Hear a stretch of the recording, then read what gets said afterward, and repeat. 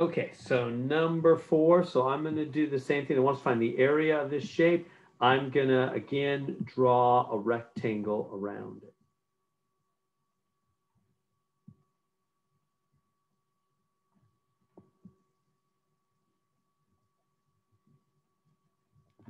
Okay, that last one didn't come out so great, did it?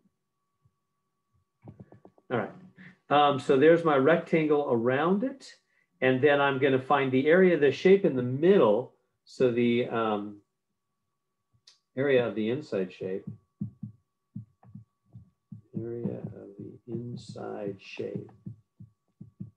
is going to equal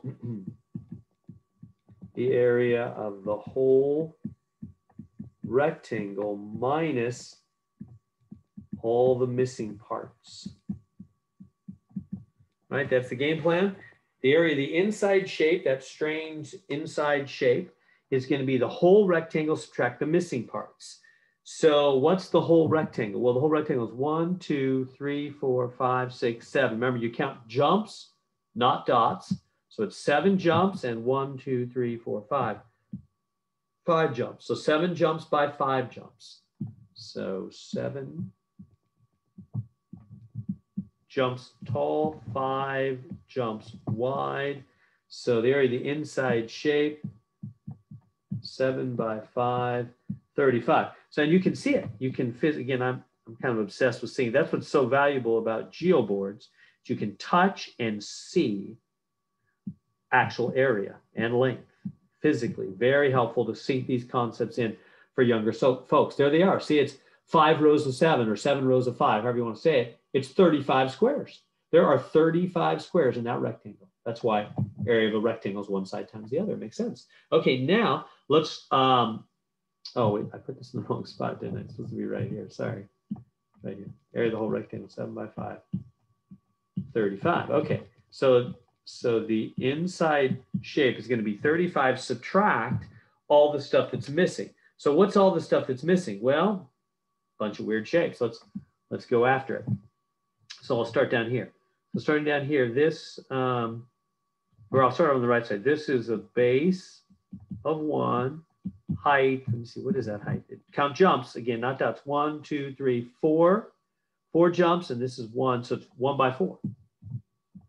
When 1 times 4 is 4, half of that, remember we always take half because the triangle formula is half of base times height. So that is 2. And that makes sense. If you actually look at it, there's 4 squares there. So the diagonal cuts that in half. So that triangle is half of the 4. It's 2. It's exactly 2 squares. That makes sense. How about the triangle up here? This one is 1 by 3. Isn't that 3? 1, 2, 3 by 1. Yeah. And then you just multiply those together. 1 times 3 is 3. Half of 3. 1.5, you could physically see it. Okay, coming over here, this one is, this one's base is, I'll count 1, 2, 3, 4 by 1, 2, 4 by 2. So this is 4, the height is 2. Then you multiply those together, 2 times 4 is 8, but then take half of that, 4. And you can physically see it if I draw it. See, there's 4. Whoop, wait, did I not go? Oh, I didn't go far enough. You got to go all the way to the end of the triangle. There we go. 8 squares, and this triangle is half of the 8. It's 4. Okay, now what about this up here? This is a weird shape. We should cut it, shouldn't we? We should cut it right there to make it easier. Oh, and there. Yeah, that'll make it a lot easier. There's probably other good ways you could cut it, but that looks good. So, this part is counted as 1, 2, 3 by 1, 2, 3. So it's 3 by 3. So this is 3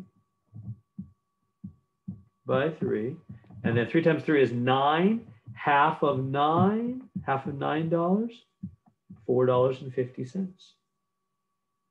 Because it's a triangle. This rectangle right here is 3 by 2. Right? Again, 1, 2, 3 jumps. Count jumps, not dots, and 1, 2 jumps. 3 by 2 is 6, and I don't take half.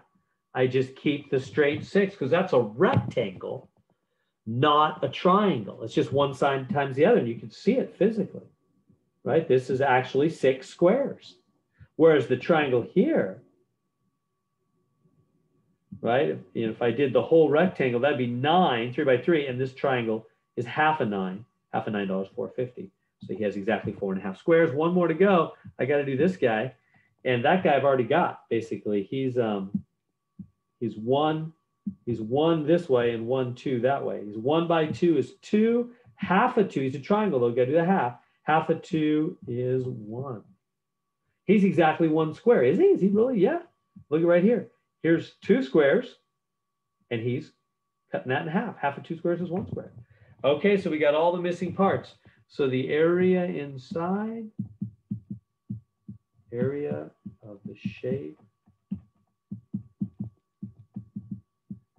inside is 35 minus all that stuff. Minus 6, minus 1, minus 1.5, minus 4.5, minus 4, minus 2. Make sure you didn't miss any. I'm going to count them. We'll go 1, 2, 3, 4, 5, 6 things. 1, 2, 3, 4, 5, 6 things. Looks good. So it's, oops, getting scribbly here. 35 minus, if you add all these up on your calculator, you're going to get 12, 16, 19, I think. 6, 7, 13, 17, 18, 19. Yeah.